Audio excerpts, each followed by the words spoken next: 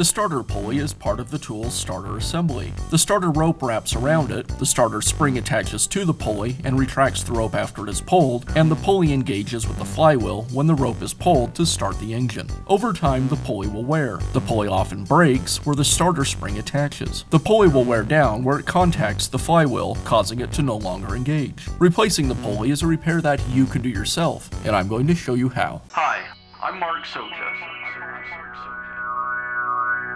Do-it-yourself repairs like these are easier than you might think.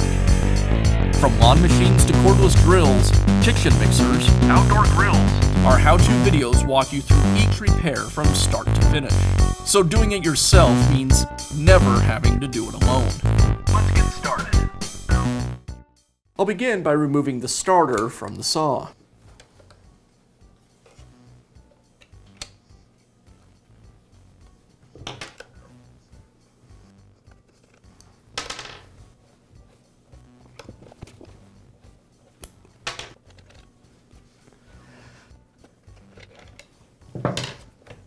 Now I can begin disassembling the starter. First, I'll pull a foot or so of rope away from the starter, and I'll pull the knot in the starter rope out of the handle. I'll go ahead and untie the knot. With the knot untied, I'll remove the grip, and I'll allow the rope to recoil back into the starter to get the tension off the starter spring. With the tension removed, now I'll remove the screw that secures the pulley to the housing. I'll unwind the rope, and I'll pull the rope away from the pulley. Now I can install the new pulley. I'll place it over the post in the starter and make sure it engages with the spring. I'll secure it with the screw. And now I need to wind the pulley to retension the spring. I want to turn it in the direction so when I let go of the pulley, it'll pull the rope back in and around the pulley. So in this case, I turn it clockwise. I'll wind it several times. When I feel I've got enough tension on the spring, I'll align the hole in the pulley with the hole in the starter housing for the rope. I'll take the rope, thread it back through the pulley, and through the housing.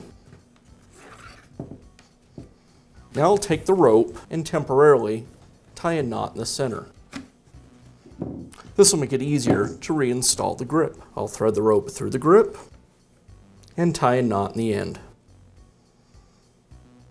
Now I can untie the temporary knot and allow the rope to recoil back into the starter. And now I can reinstall the starter assembly. I'll align it with the saw and give the rope a little pull just to make sure the starter pawls engage. Then I'll secure it with the screws.